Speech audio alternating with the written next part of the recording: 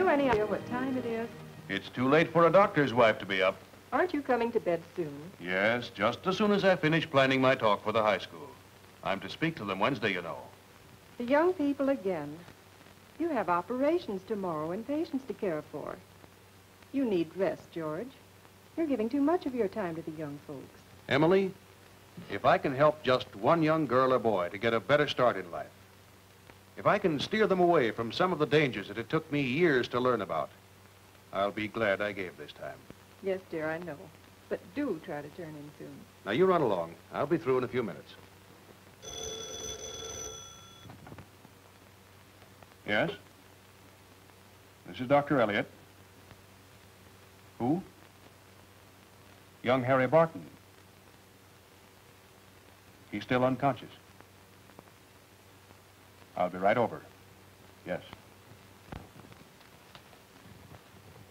What happened to Harry Barton? They don't seem to know. Head injury of some kind. Where is he? City Hospital. George, you can't operate with a speech. Oh, no. Thanks, dear. I'll be back soon.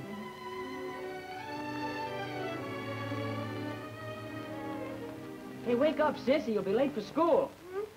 Oh, I'll be down right away, Jack. What time is it? It's Saturday, Goofy. Don't you remember the party last night? Why do girls have to have brothers? To wake up sisters. How do you feel? Terrible. You look it. I wonder how Harry feels this morning. Boy, he sure was a clown last night. He'll be bouncing around right after breakfast. Jane, look here. Harry Barton's seriously injured. Found unconscious in the street. Jack, what happened to him? Well, they don't know. Listen. Early this morning, Harry Barton, son of a prominent local family, was found unconscious at 14th and Avenue A. He was immediately rushed to the hospital where Dr. Elliott gave emergency treatment. Poor Harry. His condition is reported critical. Police are unable to find any witnesses. The cause of the injury is unknown. Jane, where did we leave Harry last night? 14th and Avenue A. Jack, I'm scared. Oh, now, take it easy. I'm going to call the hospital. Oh, wait, they won't tell you anything. Let's go ask Dr. Elliott. He's just down the block a ways. That's right. We can talk to him. I'll get dressed right away. Now, listen. Don't say a word about our being with Harry. No. I'll meet you downstairs. Okay.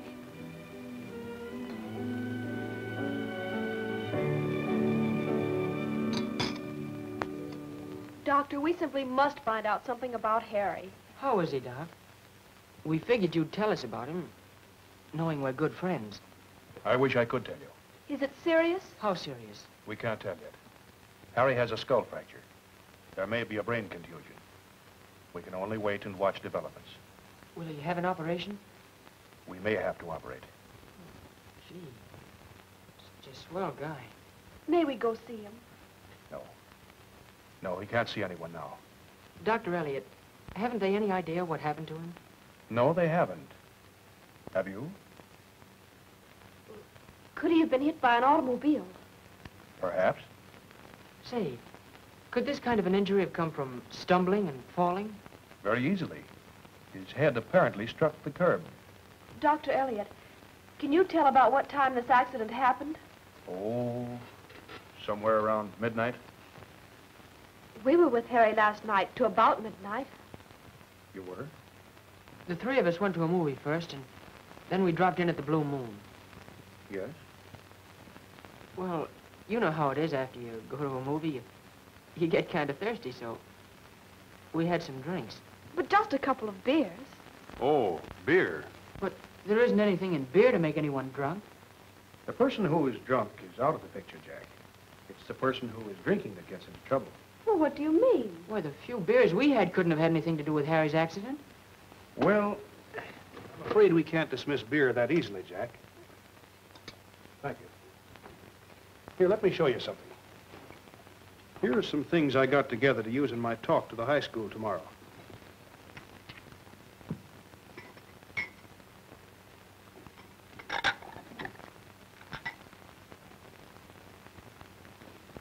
There is alcohol in beer. And alcohol has a way of doing things up here that few people understand. Here, take a look at this.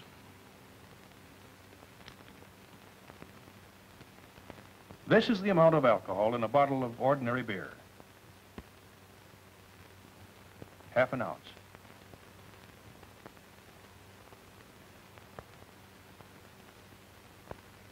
Now, this whiskey glass holds a shot. An ounce of whiskey, which is half alcohol. Now watch. Why, it's just the same amount. There's just as much alcohol in a bottle of beer as there is in a shot of whiskey. That's right. That's just what I wanted you to see. I never realized there's that much alcohol in a bottle of beer. Doctor, what did you mean when you said alcohol does funny things up here? Well, we all know that certain things happen to a person when he drinks. Now, I'm going to show you a little about what makes him different and let you see for yourself. What's one of the first changes you notice when a person has a few drinks? Why, they begin to talk louder. That's you, Jane. No, that's not Jane. That's anybody. Why do they talk louder? Because their sense of hearing is dulled. They can't hear their own voices in ordinary tones. They talk loudly for their own benefit, not yours. Well, why is that, Doctor? Well, alcohol is a narcotic. It numbs the nerve centers by which we hear and see, smell and taste, and think and move. It slows their activity. That's why the drinker can't hear so well. So he talks louder. I'm going to show you here the actions of alcohol which cause these effects. If I put oil into water, what happens? Well, they won't mix. That means water will not dissolve oil. Now, if I put some common organic oil into this alcohol, what happens?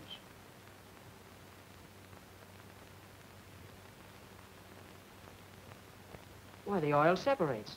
It dissolves in the alcohol. Yes, that's the way alcohol affects fatty substances. Now, just remember that for a minute. Alcohol has another action. Let's see what it does to bread.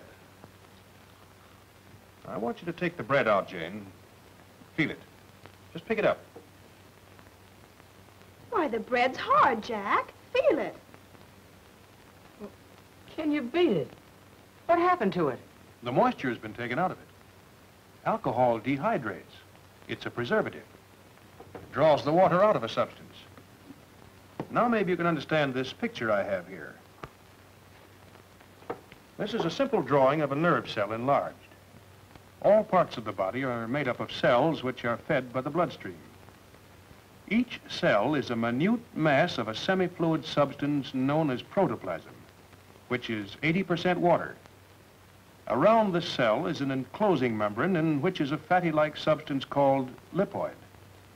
When the alcohol is in the bloodstream, which bathes all the cells, it disturbs the fatty-like lipoid, making it permeable. This permits the alcohol to enter the cell, where it dehydrates some of the water. Now, this naturally slows the action of the cell, and the person hears, sees, feels, and thinks less. Now, you remember how the hearing is dulled. At the same time, the optic nerves are affected in 4 ways. One effect is to narrow the span of vision. For example, if Harry stood on a street corner, with normal vision, this is what he'd see. But after a few glasses of beer, his eye span would be narrowed, and this is all he'd see. You can understand how quickly a car could hit him before he'd see it. Maybe that's what happened. Another effect is to dim the perception of colors. With normal vision, we see different colors. But after drinking, all color seems to fade out and appear gray.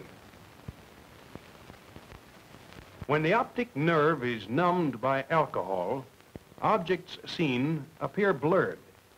Instead of a normal view like this, to the drinker it appears blurred like this.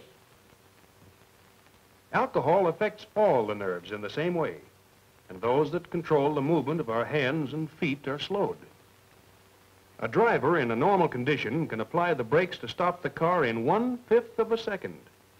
But after a few drinks, the same driver may require 300% more time to act, which could be just the difference between life and death. In every form of athletics, the keynote of success is quick thinking, speed, accuracy, and perfect coordination. That's why the #1 rule for all athletes is no alcohol. This is the warning of Connie Mack, the grand old man of baseball. I will not bother with youngsters who drink, for the game requires quick thinking and clean living. Old man booze has put more men out of the game than all the umpires put together. Dr. Elliot, I never dreamed alcohol could affect the body in so many different ways. Especially the brain. Yeah, but one drink certainly can't do much harm, can it? I'm going to let you answer that question, Jack. Here's a diagram of the nervous system showing some of the principal nerves. As you know, all the nerves in the body connect with the spinal column, which leads up into the brain. Now let's look at the brain itself.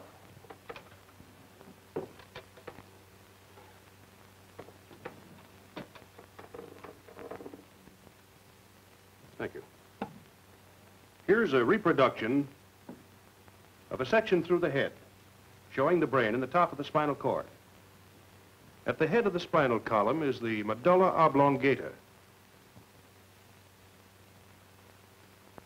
In the top of the head is the large brain called the cerebrum.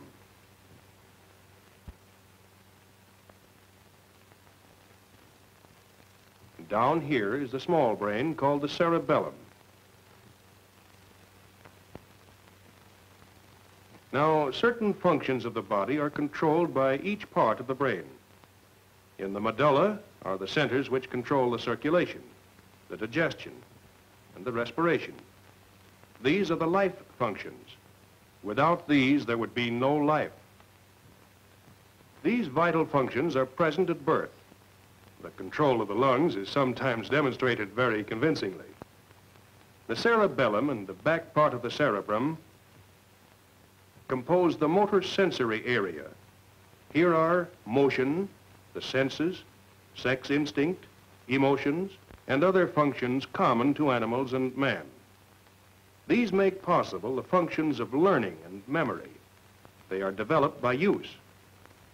Animals have these functions also. Through their senses, they learn and remember. Now, humans have a certain part of the brain that no animal has, under this rounded part of the forehead. The higher functions located here make man different from and superior to animals. Under the rounded part are the frontal lobes. There is also a thin covering over the cerebrum. Now, this is called the cortex. Animals do not have these. Their foreheads begin at the end of the nose. Here in these frontal lobes and the cortex are located our highest functions: imitation, conscience, judgment, self-control. The power of imitation, of imaging, the power of the will to do things that are hard to do, the power of self-control and judgment.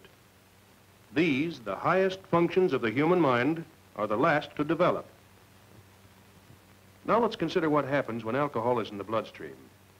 It affects the brain centers in exactly the reverse order of their development, as we have just seen. The first to be affected are those centers in the frontal lobes and cortex: imitation, conscience, judgment, self-control. The next to be affected are the centers in the back part of the cerebrum and in the cerebellum. The senses are dulled. The emotions are freed from control. Motion is slowed. Finally, when drinking is continued, the functions of life in the medulla, circulation and respiration, are affected, and the drinker is near death. Alcohol affects first the frontal lobes and the cortex. Now, Jack, do you understand what one drink can do? I think so.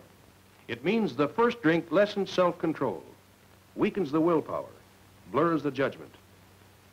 Impair these faculties and anything can happen. He's right, Jack. Anything could happen. Now, always remember this. The first drink releases the controls that tell us, be careful. The second drink, for this reason, is more difficult to refuse. The third drink is eagerly desired. That's just the way it happened, Dr. Elliot. Jane. Harry didn't want to drink last night. We made him. Well, what do you mean, Jane? She's right, Doc. Harry never drinks, but, well, I insisted on him having one with us. So did I. I told him everybody drinks today. He said he wasn't everybody and tried to laugh it off. We wouldn't leave him alone. So I told him to go home and ask his mother if he could have an ice cream cone. And then he finally gave in. Well, after that, it's just like you said, Dr. Elliot.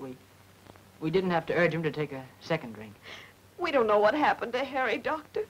But if he doesn't come through this, we're the ones to blame. We all learn by experience, Jane, what to do and what not to do. It was wrong to urge Harry to drink. But you didn't know the danger of the first drink.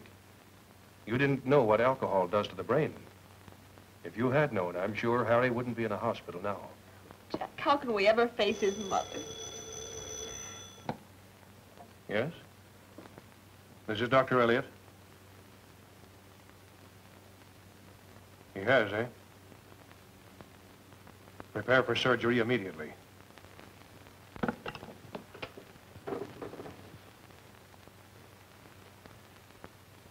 Harry has taken a turn for the worse. Doctor. How long will the operation take? I don't know. Don't give up hope. We'll do everything we can for him. Oh, Jane. Jack, what'll we do? I don't know, but no matter what happens, I kind of feel like we've got a new start. I've learned something from all this, haven't you? Yes. Well, just remember. Yes. Remember the responsibility in asking anyone to take a drink.